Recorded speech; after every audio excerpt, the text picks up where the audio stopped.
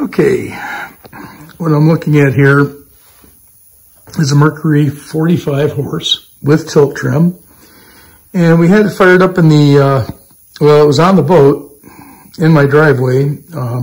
It was the customer that had just bought that 85 horse I sold finally. He just we swapped out the engines, but he's asked me to go through this engine and find out what's wrong with it. Now, we had it running, and all of a sudden we lost spark. And I'm not sure what happened. It was running poorly, but it was running. And all of a sudden we lost spark. So I pulled the flywheel on it. And I don't really, the only thing I see is kind of like a crispy critter or something here under the flywheel, or, you know, inside the stator. I'm not even sure what this is. Could be some sort of cocoon. But, I was just wondering, maybe the stator, I'm going to probably do an ohms check, on the stator and see if that's bad. It don't look bad. I don't see any, you know, cracking or anything like that. It looks terrible. Also, the Woodruff key for the flywheel is in good shape. Disconnect it and then we'll do an ohms test and see. But I'll start there. And if that ohms out okay, the next thing probably would be the trigger and then maybe the box, the power pack. Because I don't think all 4 coils would go out at once. It's got to be either a bad ground or one of these systems failed. So anyway, I'm starting to work on that, and I'll get back to you when I get that going. Okay, the first thing I'm going to do is I'm going to check the stator, the resistance on the stator. So I've got to disconnect all the leads to the stator. We've got a red and white, so that's to the stator. We've got this blue one, then we've got the blue and white, and then we've got a red one down here. So we've got to take all these off, and then we can check them for ohms. And so let me start with this. Okay, according to I got all the wires off for the CDI, or I'm sorry, the stator. These are all leads to the stator. And the blue and white, this is the blue. Okay, you can barely just make it out, but that's blue at the tip. It's actually turned kind of dark, you can't tell, but that's blue. And then the blue and white is right here. See the white strip? It's kind of, looks to me like it's turned black or green. I can't really tell, but when you pull the boots down, and you can see the blue and white. So blue to blue and white is supposed to be 5,000 to 7,000 ohms of resistance. So I'm going to set my scale here on my meter to 20,000. 20,000. That should get me what I need.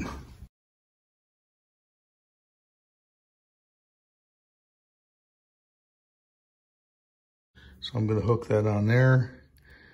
I'm going to hook this on this one. I'm going to hold that. And what do I see? I have 6.45 thousand ohms.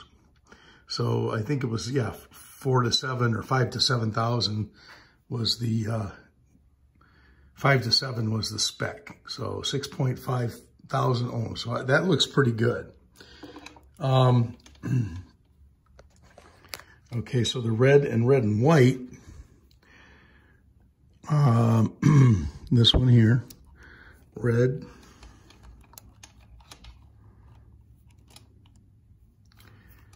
to the red and white, which should be here. So I got to set this to the 200 scale.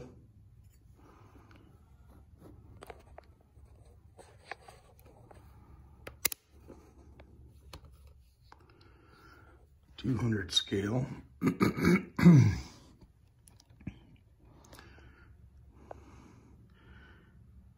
I've got 137.3. So 125 to 155 ohms is the actual spec. Falls right into spec. Okay, so that's the red and the red and white leads. So the red and white wires are the high-speed coils and should produce a minimum of 25 volts. So I need to set my voltmeter to 500 volts AC. What I've got to do is I've got to hook up my, this is called a DVA adapter, and it's labeled plus and minus, so it goes in this way. It's an adapter for this voltmeter. So that just plugs in like that.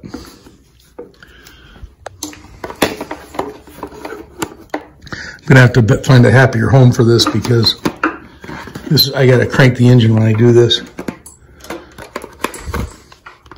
Maybe that will work, huh? Okay, let's see if I can. Okay, now I've just hooked up the leads to the high-speed coil wires, which are the red and white. This little band on here is yellow, but this is actually a yellow or red and white wire, and this is red. So that should give me anything above 25 volts is considered good. So 77, 78 volts is good. Now I'm going to move over to the low speed coil, which is the blue and white.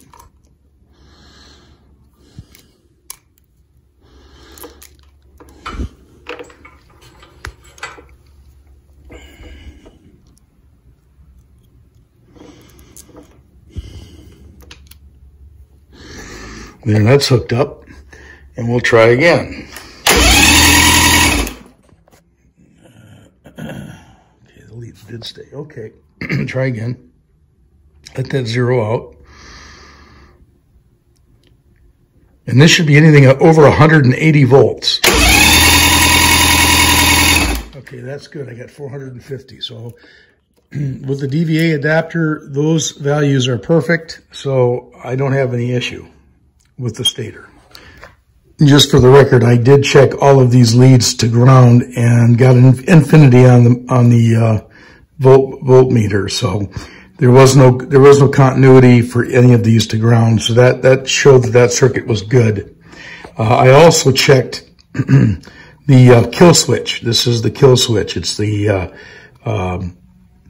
it's got this color here, this black and yellow striped wire, and that's here. And I've already taken that off and tried to crank it and got no spark. So I know that the kill switch circuit is working okay. The switch is working. Everything's good. So anyway, that's been verified. I believe with the ohms resistance and the DVA adapter voltage readings, that stator is good. Next, I'll have to go through and probably check the trigger just to make sure that that looks okay. So that's next. Okay, for the trigger now, we're going to be testing this side of the switch box. And so this is going to be the white wire. It doesn't look white, but that is the white wire. And the purple wire. So there's the purple wire. And we've got that connected. And we're reading 793 ohms. The spec is 800 ohms to 1400 ohms. So that's just slightly under, but it's still good, I think. My meter could be a little off too. So that's good. The next leads to check are the brown to black and white wire. Now you can just maybe barely pick that up, but it's mostly black. I don't see any white in it, but that's supposed to be the black and white wire.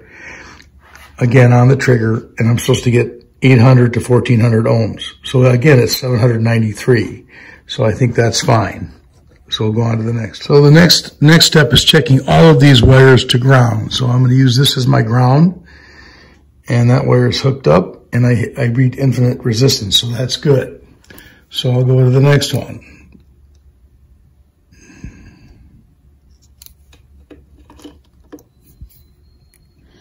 No reading, infinite, that's good. The white wire.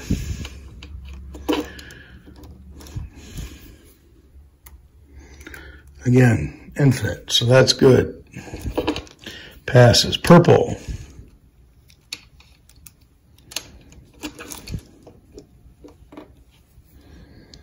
Purple purple to ground, and we read infinite. So the trigger is in good shape. So trigger passes. Well, the trigger passes at least up to this point for the ohms. Now we're going to do the DVA voltage test on it as well. Okay, so I need 4 volts, purple to white wire while cranking. So I've got to see if I can do this. I need 3 hands. So as long as I can touch the lead here. So I'm purple to white, and maybe I can get you to see the result here. That was 6 volts.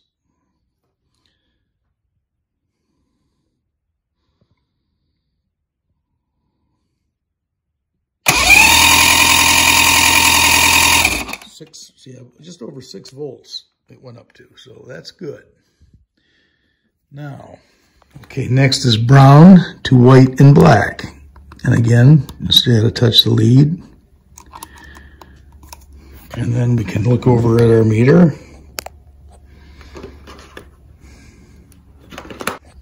Brown to black and white. We'll see what happens. 6.9 volts. Perfect. Okay. Okay, the next is purple to ground. I should get 1 volt or more.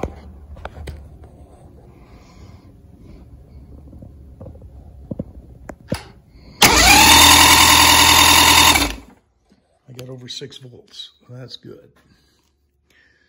Next one is going to be white to ground. Try that one.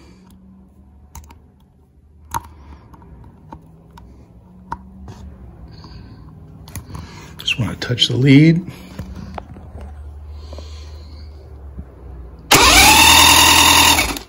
Yeah, over 6 volts on that as well. Ground to brown.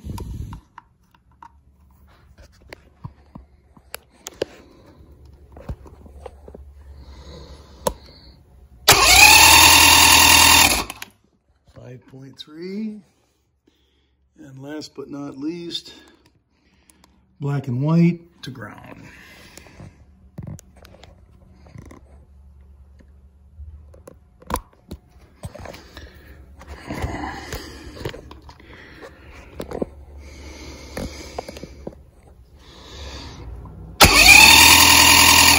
It's over 6 volts. So that concludes that. That concludes that trigger is fine. The final check is on the power pack, and I'm going to be testing with a DVA from the blue wire to the white wire, and I should get anywhere from 180 volts to 400 volts during cranking. So that's what I'm going to try next. So let's see what happens. I only get 3 volts, so that's nowhere near enough. So that's the first step. The next one will be checking blue to ground. So we'll put this on the ground.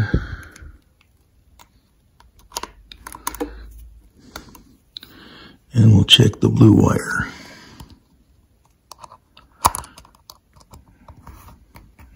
Cranking.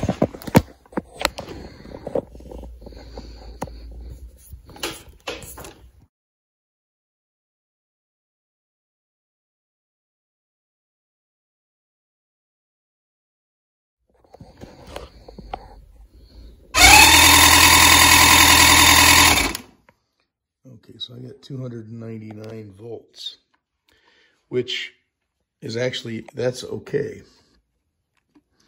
So 180 to 400 would be okay. So that connection is okay.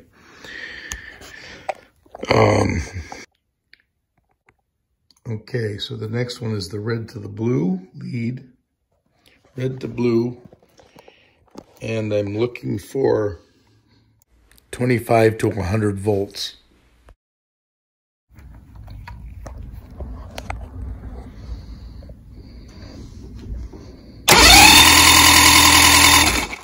And that's okay. Next is red to ground. So red to ground, and I'm supposed to get 25 to 100 ohms. I'm sorry, or volts.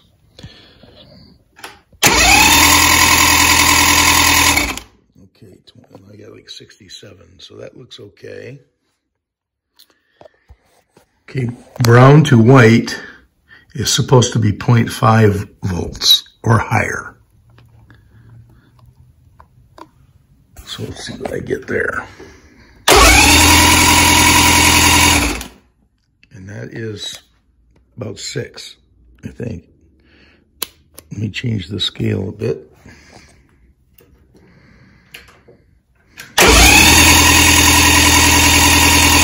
That's 6 volts, so that's where it's at. So that's much higher. So I think that's still good. So I'm going to do a repeat of red to blue, and because I believe that voltage reading was way too high and that's out of spec. So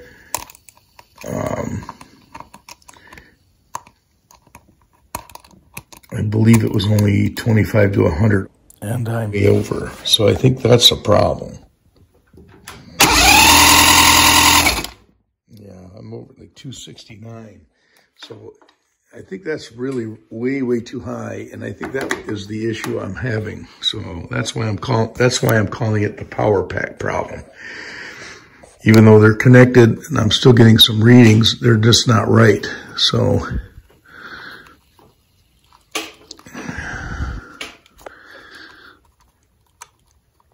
we're gonna have we're gonna have a power pack on order. So the voltage DVAs are all proper. The resistances are all in spec. So the trigger, the stator are fine. It's the power pack that's bad. So I'm going to contact the customer, and that's what we're going to get on order and get this thing running again. And remember to hit that like button, and don't forget to subscribe. Thanks for watching. See you next time.